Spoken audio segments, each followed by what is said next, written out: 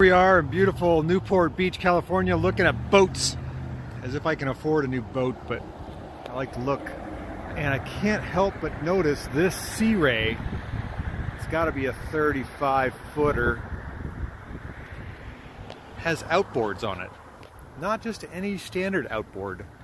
It also has a swim platform that comes out the side, like a little wing. It has two outboards on the back that are Mercury V12s, and each one is 600 horsepower. 600 horsepower, that's 1,200 horsepower outboard power on the back. It's so massive. And there's another one over there with twin 600s. This one here has twin 400s. Jeez. Just can't believe the amount of dollars in boats here. Here's another Sea Ray. This one does not have the side slide out platform. Super nice bridge though. Look at that, it's gorgeous. And it also has two Verado 600s on the back. Wow. I mean, those outboards are massive. They're taller, they're 8 feet tall, at least.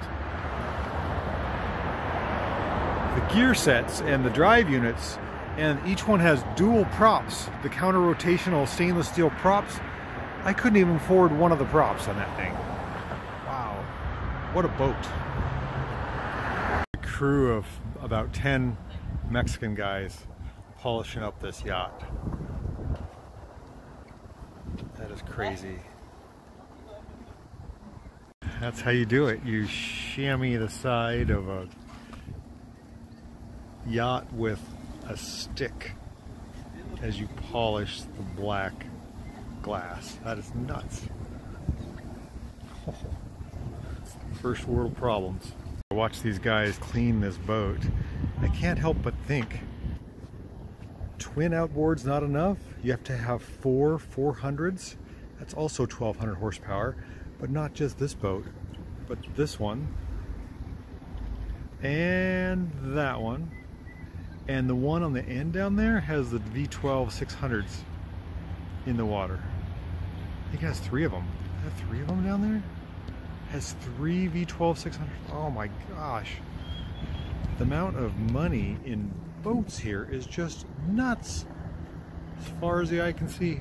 I have to excuse my math, the horsepower brain. I thought that 400s was 1,200 horsepower. It's actually 1,600.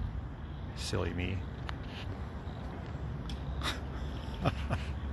I basically just eradicated one outboard. But no, you gotta have 1,600 horsepower on a 40.5 Conquest. Wow. So I'm enamored with boats, if you guys haven't been able to tell that. And I'm looking over the sea of canopies of Duffys. These are electric boats that can seat up to 12, maybe 15 people. Use them as tenders, use them as going back and forth between their big boats. And speaking of big boats, I think the largest boat here is this Wild Goose. It's a wooden ship. Used to be a U.S. military trawler or something. It's been converted from the 50s. Beautiful, beautiful old wooden boat. You don't get to see them very much. It's amazing how many beautiful boats are here in the Newport Bay Harbor. Oh my gosh, and how much work goes into keeping them clean.